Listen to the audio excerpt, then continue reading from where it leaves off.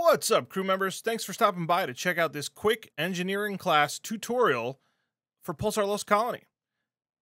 Right now on the screen, I have the description that Leafy Games has for their engineer class. Go ahead and read that, pause the video. When you're done, unpause the video and we'll get started. In order to start this tutorial, I'm going to have to be the captain because I'm a one-person crew. So let me go ahead and select that. I promise it's going to be about engineering. Here we are on the bridge. I'll close out this transmission. And we're going to go ahead and head over to the engineering station, which is at the back right of the bridge on the Intrepid.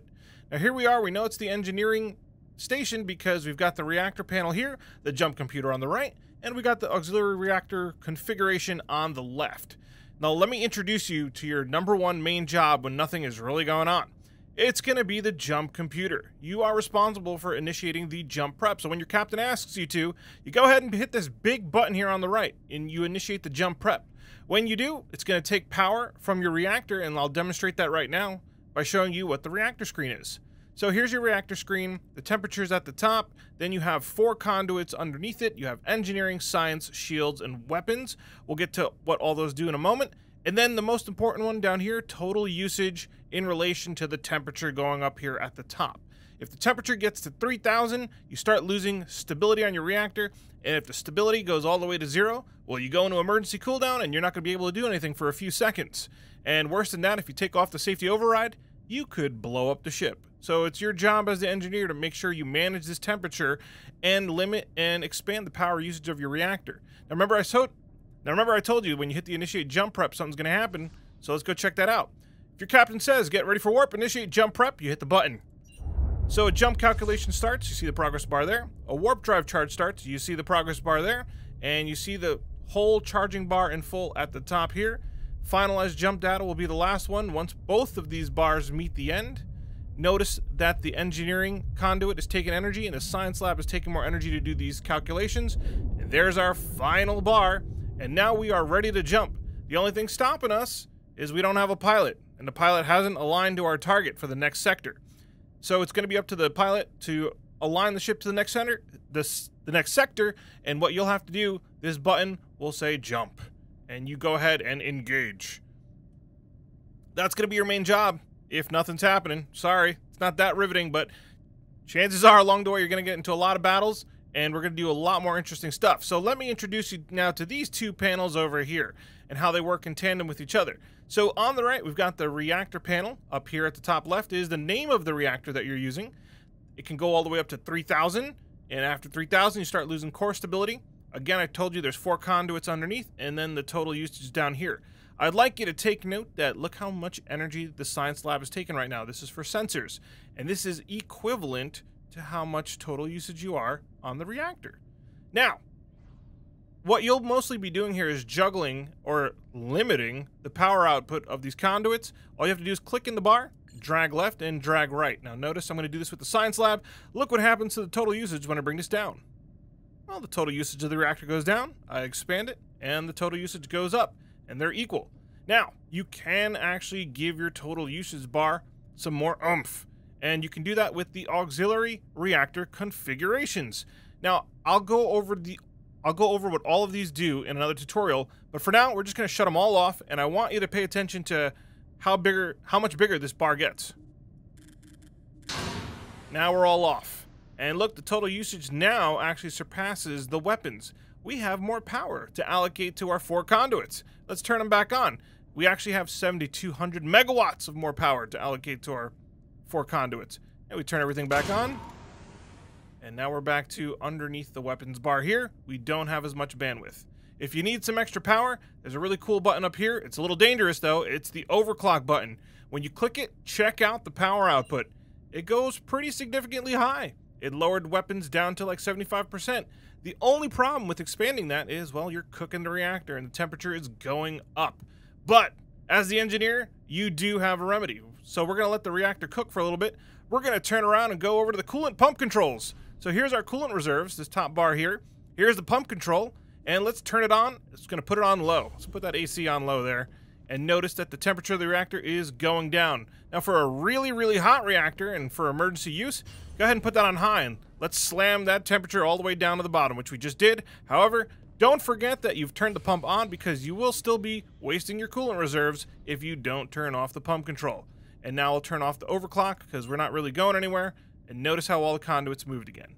So that's going to be your job mostly here on the bridge when you're juggling power. If things get serious, we're going to have to head down to engineering. But before we do, let me show you the other panel right here. We have the jump fuel capsules.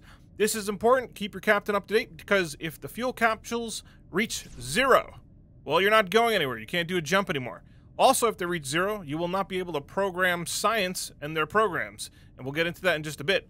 If it does get to 0, you're going to have to ask your captain, hey, should I turn on the distress signal? Which you do right here.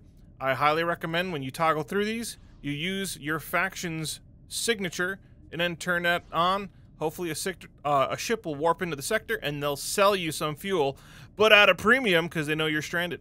So don't run out of fuel capsules. And now let's head down to engineering. Okay, here we are in engineering, and let's see, we got a couple familiar panels. There's duplicates of these panels. Here's the reactor configuration, the auxiliary reactor configuration. Here's our fusion reactor, and then here's your coolant reserves. On the other side here, we have another panel. That was your jump. If you need to jump the ship from down here, you still can. Again, it's the Intrepid class. Now, here's your job down here. One of the most important jobs is to manually charge the science programs, which is this big unit over here on the right.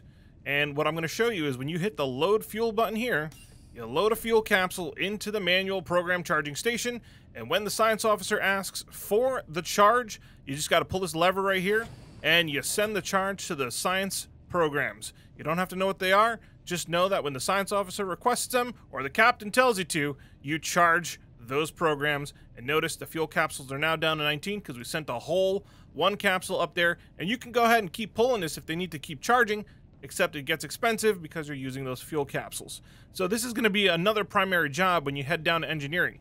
The other one has something to do with game mechanics. We're going to go ahead, and this is our engineering conduit. We're going to go ahead and just, do some damage here. I don't recommend doing this, but see, now it's kind of hurt. Bring out your repair gun, left click, and now you're repairing your conduit. Pretty simple. When your conduit takes damage, if you're in battle, if they use a missile, this place is going to be on fire. And what you want to do is grab your fire extinguisher, put out the fires like so, left clicking, get out your repair gun again, repair engineering, and you should be good. Now, all your crew members do have a repair gun, so if you definitely need to repair in a hurry, you can call for some backup and repair these much faster. And now let's go to your secondary job down here, which will be to reboot the system if you've got crippling viruses on the ship. So this is how you do that.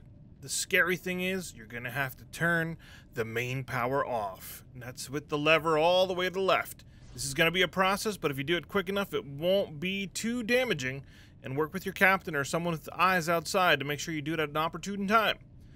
So, let's say you have a lot of viruses. They're crippling the ship. Got to turn the power down and flush them out of the system.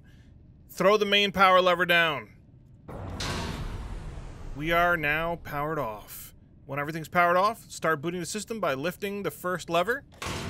Then, this is how you purge the viruses, because now you got to boot the OS.